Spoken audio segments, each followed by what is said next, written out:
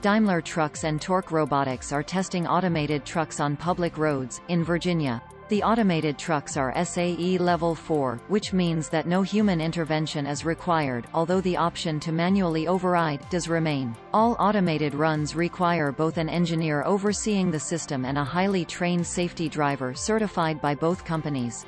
The Daimler Group is one of the most important makers of premium cars, such as Mercedes-Benz, as well as the world's largest manufacturer of trucks over 6 tons. The company's founders, Gottlieb Daimler and Karl Benz, made history with the invention of the automobile in the year 1886. Based in the U.S., Torc Robotics is now part of Daimler Trucks. Torc Robotics is one of the world's most experienced companies in the field of automated driving. Asimov, Torc's system for automated driving, has been tested in urban and long-distance routes as well as in rain, snow, fog and varying light conditions.